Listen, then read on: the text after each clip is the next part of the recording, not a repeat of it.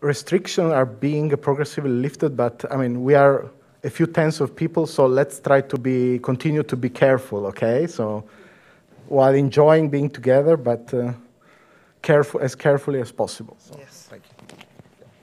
Okay. Okay. Okay.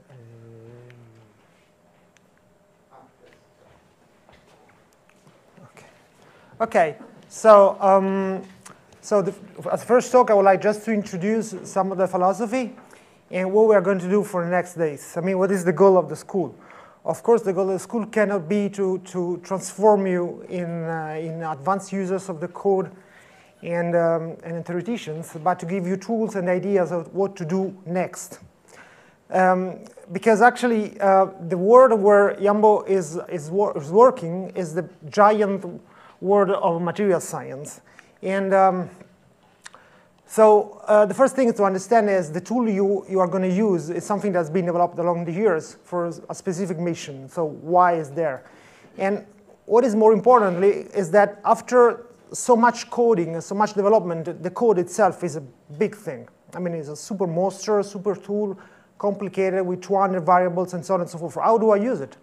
And so you have to master, first of all, the equations that are coded in the code. This is very important. And this is something that me personally, I think is the most important part of the story. Yes, because actually at the end of the story, you have different communities acting in the world of material science. And this is something you realize when you start working in it. Because if you have physics, so theoretical physics and applications, above this, there is the entire world of codes and, in the recent years, computational physics and even computational theory. So sometimes, as a theoretician that I've been working for Feynman diagrams for so many years, I found myself studying the theory of GPUs or theory of linear algebra, these kind of things that I never imagined I had to study.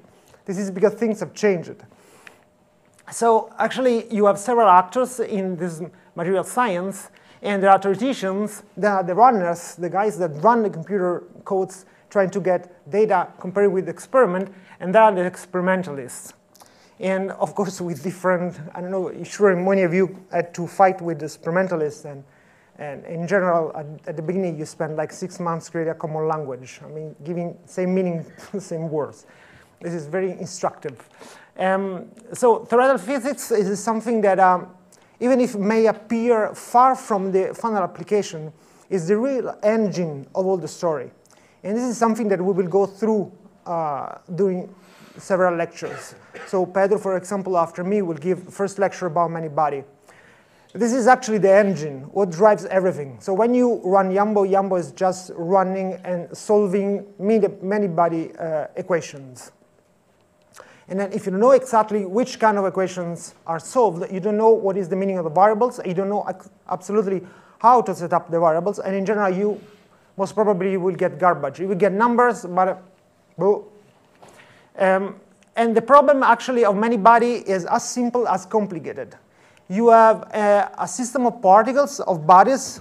So those bodies can be anything. I mean, it can be electrons, or can be even more advanced stuff. And in general, they are interacting through a potential. The bad thing of many-body is that this potential is long range. It's not short range. Being long range is almost impossible to solve exactly. So you have to use tricks. And there are two main tricks we are, that are used by us, by Yambo, is density functional theory and many-body. So they are completely different theories with different approximations and different goals. But there are the two pillars. So you have DFT and many-body. So in DFT, you actually want to rewrite exactly the ground state problem. With many-body, instead, you want to rewrite exactly the excited state problem. And then you will see in practice what does it mean, all this. At the end of the story, you get a scheme that is the one Yambo is based on, where density functional theory is the starting point. So you first do a DFT calculation. You get the basis of your system. In practice, actually, you write your Hamiltonian. You rewrite your Hamiltonian. You start from a Hamiltonian that is complicated. You have no idea how to solve it. You say, OK, take a second. I rewrite it using DFT in a mean field plus correction. And at that point, you apply many-body. The good thing is that you include already some part of the problem you don't know how to solve, correlation part in the FT. And the price to pay instead is that you have to own many-body machinery and so on and so forth. But in addition, as you have started from a density functional theory calculation, you are parameter-free. So your calculation is for silicon, for gallium arsenide, for the nanotube, for the surface, for whatever. So when you run the FT, you actually create an Hamiltonian that is specific to your system. And all the calculations that will be done after are specific to that system. So the numbers you get, if correct, can be compared to the experiment. Now, the tools we are going to use are just at the beginning of a ladder. So if you go back to theoretical physics, you know that depending on the experiment you want to study, you need to understand which one is the right tool, theoretical tool. So we will go back to this in a moment. But I mean, bear in mind that many-body is at the bottom of the ladder. Because above this, there is non-equilibrium Gibbs function theory, there is mean field theory, and so on and so forth. So it depends on what you need to calculate to choose the right theory. And then we have this last actor entered in the story, that is computational physics, computational science. Because at the beginning, Yambo was written by me during my PhD. So I was doing my PhD, and I started writing Yambo. And then it was possible at that time. You write your personal piece of code, then for some reason you decided to push it more, and then potentially you can get, after a long evolution, after lots of people entering in developments, you can get something that is stable and used. But the point is that if along the years you create different applications of the code, the point is that you have to, oh, sorry, this is, I want to tell, yes. The point is that, yes, I want to tell you after, but it doesn't matter. The point is that you have to fight yourself with the fact that the code has to run on machines. And this is something that it is a problem for you. It was not a problem for me. I mean, all my first papers were done on a PC, running on a Yum PC. The point is that now instead the materials have increasing complexity, and the machines where the code run are increasing complexity. So when you now code and use the code, it's not enough to know the code, but it's also important to know how to run it on specific machines. So for example, if you want to run, I remember very well that the first version of Yambo, when it was ported for the first time on an IBM supercomputer, Yambo was not even compiling. Not even compiling. And after compiled, it was giving out a number for months. We didn't know what was going on, and it was terrible. Because those machines are very complicated, and they require fine-tuning that sometimes is as important as the coding itself. So this means that we will try to give you also some elemental concepts about parallel simulations, and also about the more recent advent of GPUs, graphic cards, and so on and so forth. Oh, sorry, this is back. So last thing I want to tell you is that Yambo has grown enormously along the years. So what makes me really happy with that is that apart from the several developers we have at different projects, we managed to create also a user infrastructure. So there is a forum, there is a wiki page with instructions, and all this is needed because we really do lots of schools. So this is a series of schools that we did in CCAM. I forgot to put the T-shirt. OK, there is a T-shirt. I have the T-shirt. I will use it in the next lectures. And lots of schools.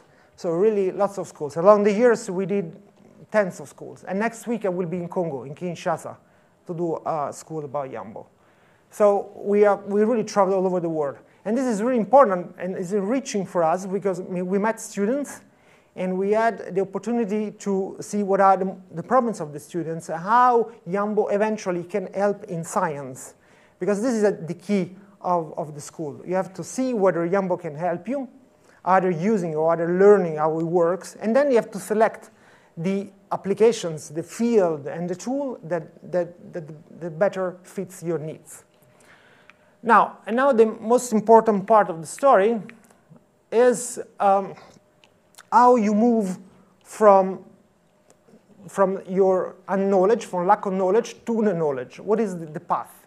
Because at the end of the story, you want to get an interpretation, a spectrum, a number, something.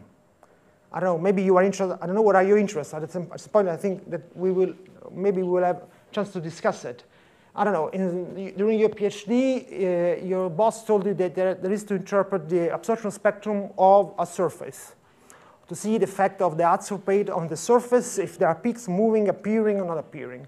And sometimes, if you're lucky enough, you have even an experiment to compare with. But in general, it's unobservable. It can be, I don't know, ARPES, angular result for the emission spectrum, or X-ray for the emission spectrum, or, I don't know, a temperature, a critical temperature, a conductivity, can be anything. And the point is that, okay, how do I calculate this thing? How do I get it?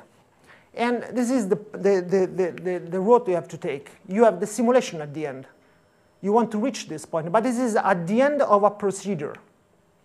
Because you have the physical phenomenon, that is what you have to calculate. First, you need to understand, how do I calculate this physical phenomenon? I mean, if it is absorption, you need the response function. If it is band structure, angular result for the emission spectra, you need the single particle Green's function. There are different objects. So you need to understand what is the microscopic variable inside the theory that gives what you need. Then you have to understand how to calculate this thing. I mean, if you write on a piece of paper the response function, it contains at least two integrals, from minus infinity to plus infinity. And how do I do it? I mean, you need to calculate. Either you get a model and you get the solution exactly analytically, or you need to find a way to actually implement it numerically. Even when it's implemented numerically, that's not enough, because you have to simulate. So you have to understand what, how, and where to run it. And all these different steps, of course, are not exact. You cannot, if you can get exactly what is the object you need to calculate, in general, you cannot get exactly the theory for that. You cannot get exactly the form for that, and you cannot get exactly the numerical implementation. You need to find approximations at all the level of the procedure. And the quality of the number we'll produce is exactly the sum of the quality of the approximations. So if any of you, for example, is interested in the ARPES of cooperites, where in general you see Hubbard bands, Yambo cannot give Hubbard bands because of the approximation inside the theory we used. So you need to go to something else. Either you implement this tool, or we had to find a way. This was done along the years. I mean, Yambo got more and more tools, more and more extensions to calculate more and more stuff. Now, an example is, if you need to calculate absorption, there are lectures and references for light-matter interaction and spectroscopy. And then, depending on the theory you are interested in, you can use many-body, density functional, and so on and so forth. And then the numerical implementation. The numerical implementation can require the study of how to discretize equations and how to use numerical methods. So it's a ladder. This is really important. So at the end of this week, I will be happy if with Yambo you will understand that there is a procedure, there is need to study, and to get details of what you want to calculate in order to produce reasonable and meaningful number at the end. Okay, very quickly, at every school, there is someone asking where is the logo of Yambo coming from. It's from the collaboration, from the time where I was working, doing my postdoc, and Mirta also was there. We were working together. And actually, I was, to do this paper, I was drawing lots of vacuum polarization diagrams. So I was really, I could really dream them during the night. I was in the blackboard everywhere with these vacuum polarization diagrams. And Mirta seeing all those diagrams so that they could translate it in an oyster. So an oyster, the oyster Yambo is a vacuum polarization diagram. And that's all. Thank you very much.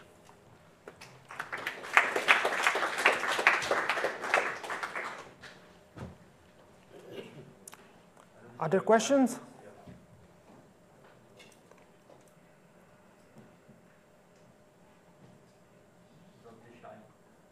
Yeah, step by step. Yes? Yeah, also, for instance, we have different types of code. He says, if you like to solve, okay. I cannot get you. Let's see. Can do it. Thank you. So we have very different types of code in the market these days. Yeah, Yambo is one of them. Like, if you want to solve a specific problem, does it mean I have to read about the theory of all these codes before I start thinking of, okay, which particular problem to solve? Well, it depends. It depends. I mean, you have to have a control. I mean, if now you go back, you say, I don't want to study, and then I want to calculate the absorption of lithium fluoride. Then you can find somehow on the web the input files of lithium fluoride, and then you will ask Yambo to give you the input file to do the absorption. You will get 20 parameters. This is the minimal mode. If you increase the verbosity, you will get 50 parameters. And so what? You don't know the numbers, you don't know the values. You can guess, but you don't know. So at the end of the story, to do a calculation, you need to connect what you are calculating with the theory, with the object you want to calculate. Then, of course, if now I tell you a response function, or even worse, I tell you this function is defined on the Keldysh contour, you have no idea what is the Keldysh contour. You have to go back.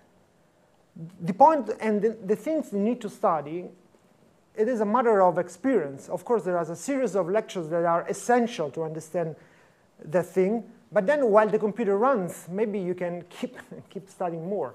More you study, and more you have control. And control is knowledge. So we also have a question from a student online. Let's see if I'm writing in the chat to unmute himself. Okay. My question is this. You said when you started with Yambo,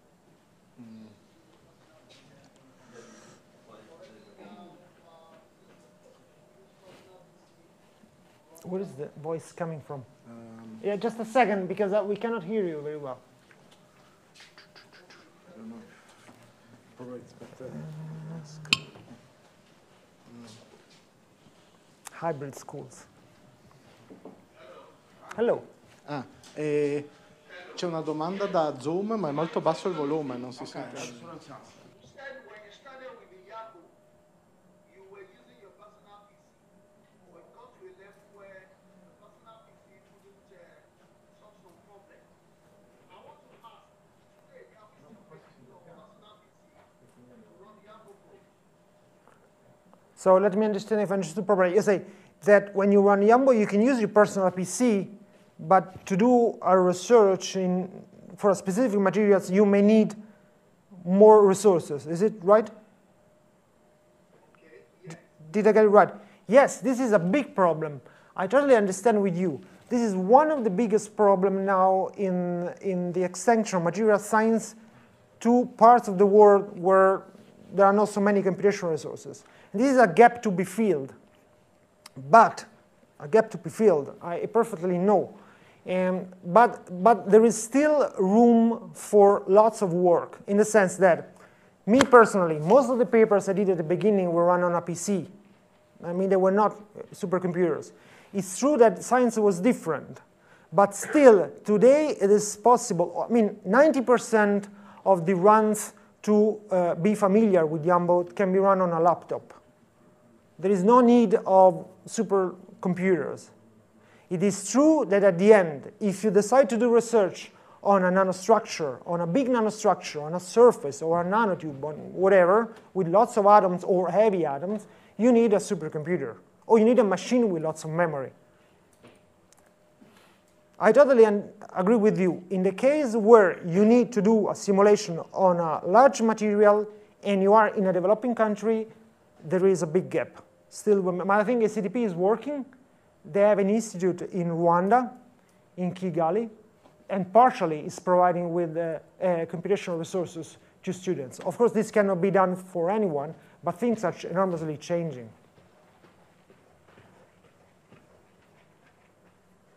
Okay, so we have another question from a student online, and then I think we switch to the next speaker. So the student is Gubeya Adebayo. If you can try to unmute yourself. Maybe Andrea, they hear better you if you. We are having problems with Zoom audio. Oh. Put this back.